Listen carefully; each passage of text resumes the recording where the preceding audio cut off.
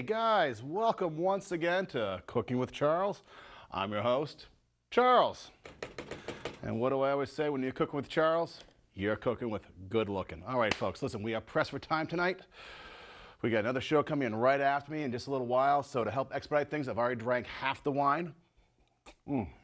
So I'm nice and lubed up for tonight's show. Also, I'm not going Michael Jackson on you. This glove is because we don't have a sink here. So I've been cutting up some of tonight's meat. And what is our meat tonight? Well, it is this lovely thing right here. That's pheasant. Our control booth operator, Dave, did some hunting, got a couple of nice pheasants. We're gonna fricassee those up tonight. So first and foremost, let's get going right over here. We got the pan's heating. In this pan right here, I am going to turn this down to simmer now. This is Israeli couscous. Remember I said last time we're gonna use this a little bit? Well, we're going to use this tonight underneath our fricassee.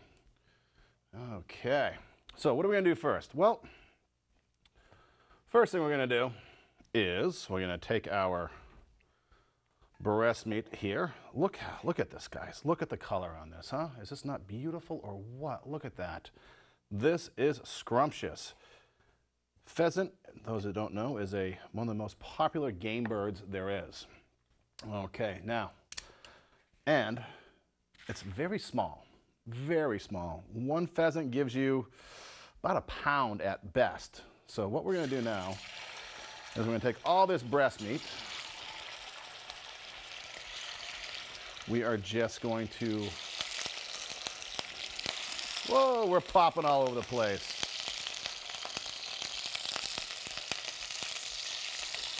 We're just going to lightly brown this on each side.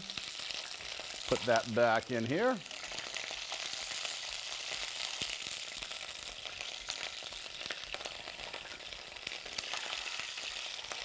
You know what? I'm just going to put it all in there and popping be damned. Why are we doing that? Well, we want to get a little sear to all the sides. This will help lock in some of the gamey flavor that we love with this dish. Okay. Whew, it smells really good.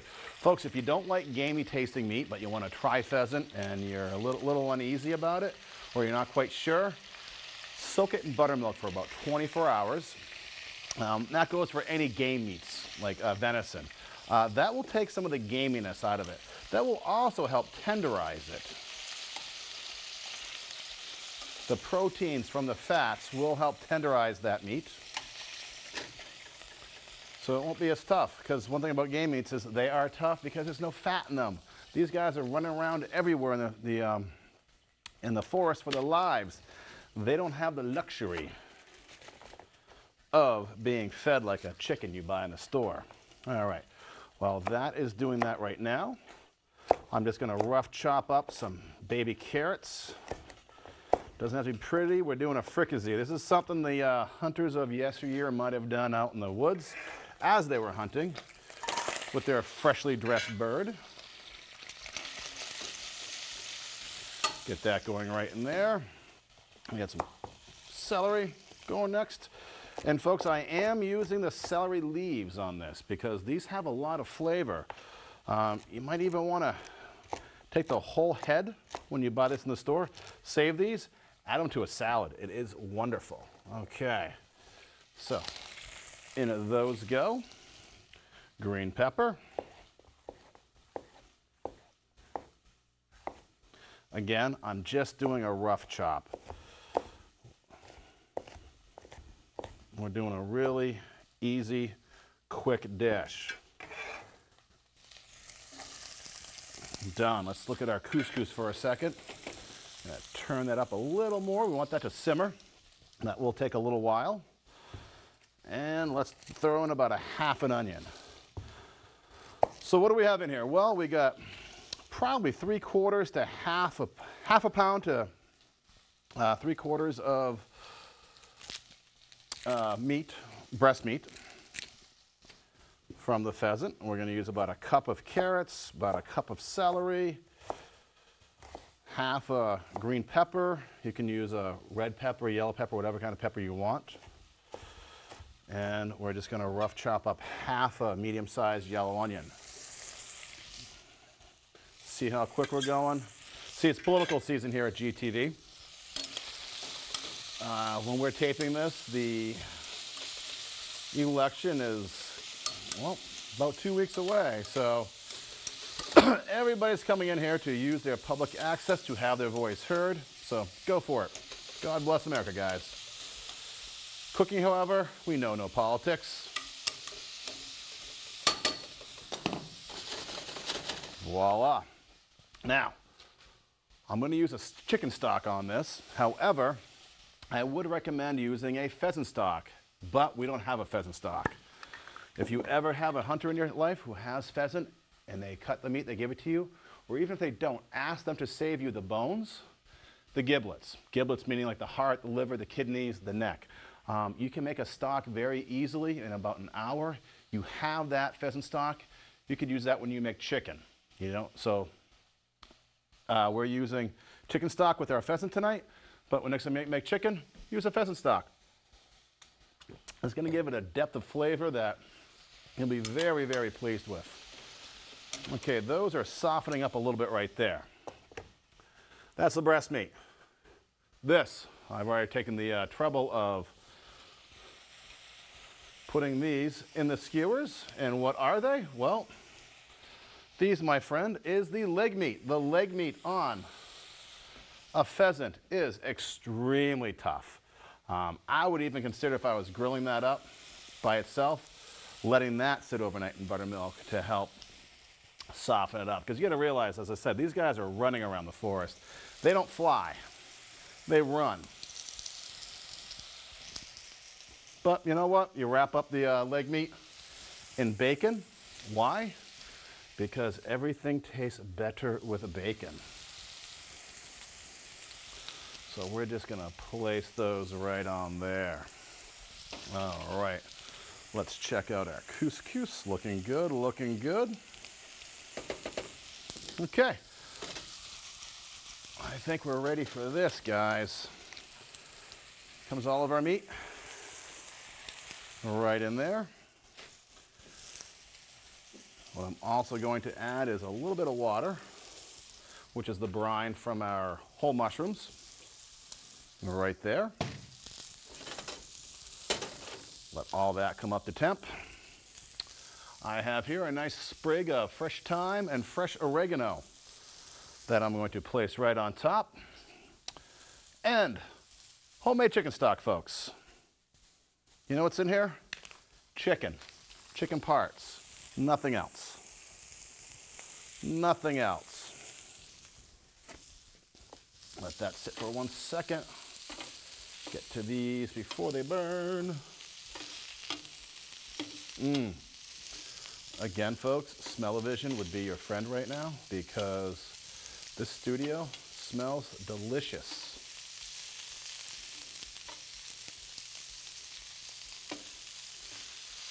All right.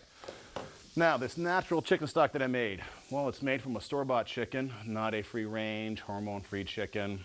That's fine. But I made the broth out of a bunch of boneless split breasts I've been buying, putting the carcasses in the oven, saving a little bit of skin, saving a little bit of the chicken grease. When I had 4, I made a chicken stock. Why? Well, it's a chicken stock you find in the store. This is reduced sodium, but however, what are the ingredients? Salt, dextrose, hydrolyzed wheat gluten, monosodium glutamate, and about 20 other things. So I started thinking, why am I using that when it's so easy to make a chicken stock? And it truly is. So we have our chicken stock here. We're going to put this on high, bring it to a boil. Oh, get back in there, mushroom. And we are going to simmer this for about 20 minutes. But I'm going to add to that all these chicken bones. I mean chicken bones, pheasant bones. Because what that's going to do is that's going to let some of the, by simmering these with this, a lot of that marrow in the bone is going to escape and it's going to add a lot of flavor. Now I get about 1.5 cups of chicken stock, and that chicken stock that I made is really condensed. So I'm adding about another cup of water, and if needed, I got more water right here. And I'm actually going to add a little bit more. And once that starts boiling, I'm going to put that down to a simmer, and then it's just pretty much a waiting game. All right, this is coming along nicely.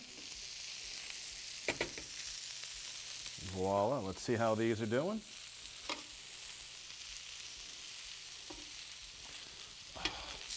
Bacon's great, guys. You know, I was talking to a vegetarian at work, and she was saying that she's a vegetarian. However, when she breaks down, it's for bacon. Because let's be honest, bacon does make everything taste better. All right, folks, right now we're going to take a little break as all this stuff comes together. But before we take a break, I want to show you a couple of pictures of where we got this pheasant. All right, first picture. Here's a picture of Dave. He's our dude in the control booth. Look at him. He is our fearless hunter. And now we have the true fearless hunter, the dog. That's right. This is the true hunter. And here it is. Lastly, here is fearless hunter Dave pretending he got the pheasant that the dog actually went in and got for him. He's holding that bird up high. So that's where it's from, folks. Listen, come right back.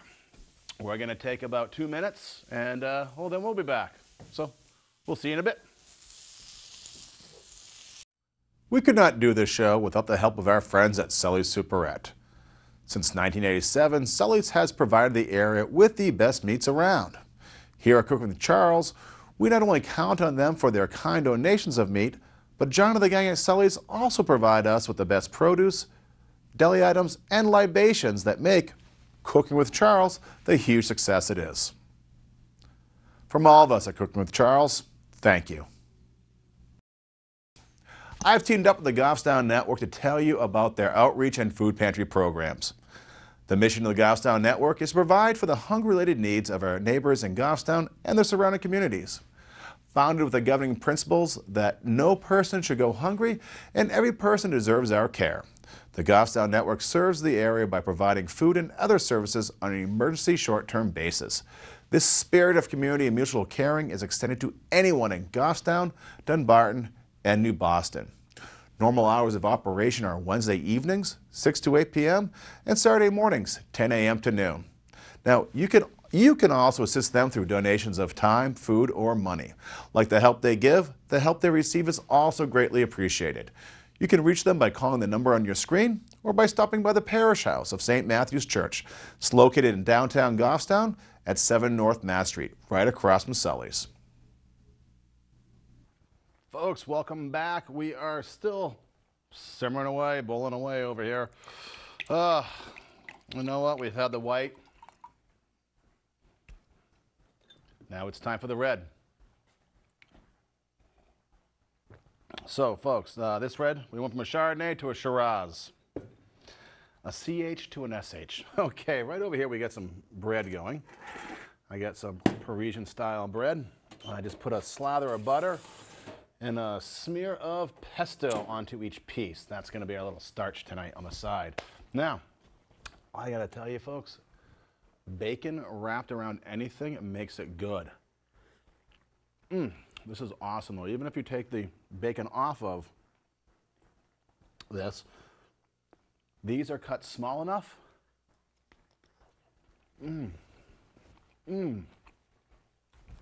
So good. And the bacon is like frosting on a chocolate marble cake.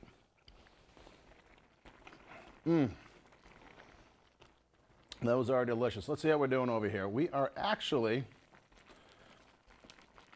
doing really good over here. We can keep boiling down, simmering down, boiling down if we want to.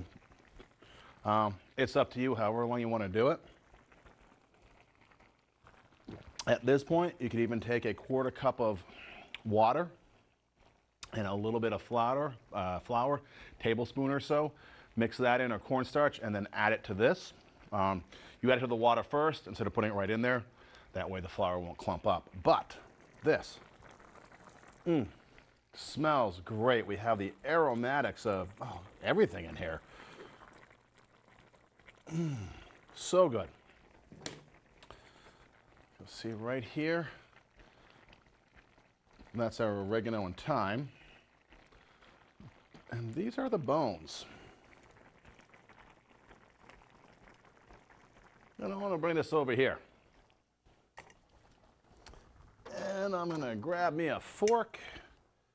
And I just want to see, because yeah, this meat is falling off the bone. Oh, pheasant has a very light, delicate flavor. Very slightly gamey. I really don't think if you're ever squeamish about having a game meat, you don't even have to soak it in buttermilk if you don't. You know, that's just faint of heart. They're really faint of heart. And if you're watching the show,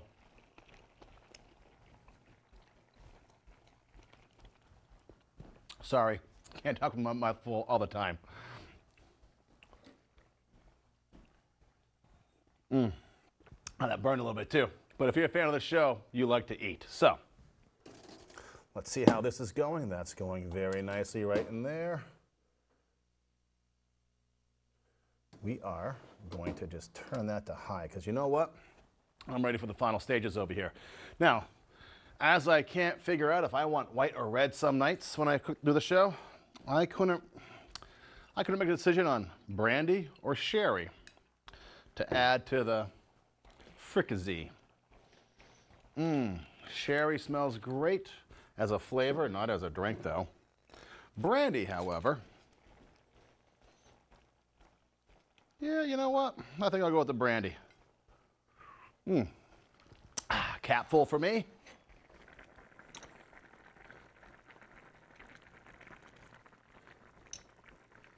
And 2 tablespoons for the pheasant. See, folks, that's how we do it here on Cooking with Charles. Paula Deen may do shots of butter. I do brandy. I'm sorry. Anybody can do a shot of butter. Oh, it burns, though. Oh, it burns. All right, we're going to give this a quick stir. And I think we're done. I'm going to check this out here. Let me just start by pulling out some of these bones. Again, we put the bones in there to help release some of the marrow, impart more flavor to it. If you folks have any hunters in your life, this being hunting season, even if you don't get the meat from your buddy down the street that hunts the deer, hunts the moose, hunts the bear, whatever they hunt, in this case pheasant, always asking for the bones, especially the knuckles for a larger animal, the heart, the neck, pretty much that giblet bag that you get, kidneys, liver, all that stuff you get when you pull it out of the carcass of a turkey at Thanksgiving. You want that because you can make a stock. You add about a cup or 2 of water, you boil it down, cup or 2 of water, you boil it down till it gets nice and thick. It should only take you 20 minutes for a quick stock, a couple of hours for a more complex stock. But either way, you have that. You can freeze that, you can reuse that. Case in point, as I said earlier, if I had pheasant stock, I could use that with my chicken dishes. And it's so easy to make and it keeps in the freezer. It's kind of a no-brainer. If you had venison stock, God, you could add that to so many things that call for a beef stock or even chicken. Stock's a stock. All right, folks. Here we go. Let me just get some couscous. Now, I'm using the Pearl Israeli style couscous, which is the big ball couscous. And I will save you from the big ball jokes and the texture of big balls in your mouth, blah, blah, blah, because I've already done those jokes. But this is a macaroni product, so it's a pasta. And it works great for so many things. And next week, I will make this into another side dish because it's my new favorite thing. And I told you I would, a side dish of a macaroni and cheese. All right, so all we're gonna do is we are going to take, a couple of pieces of the stew. All right, folks, let's just Get some sauce on here. Now again, you could thicken this up with flour, but really the flour is not going to add any flavor to this. It's that homemade chicken stock. You know, I add a little bit of water. I might add a little too much water, but I was going to err on the side of caution for this dish. And I've got carrots, onions, and peppers. I did put in a touch of garlic while we were on break. A little bit of pepper, but no salt. I'm trying to make things without salt because, as you can see, there's salt in everything. This 1 cup of salt is 1 cup of this has 24% of your daily allowance of sodium. That's a lot. This bacon that we're eating with this little piece of goodness, boatloads of salt in that.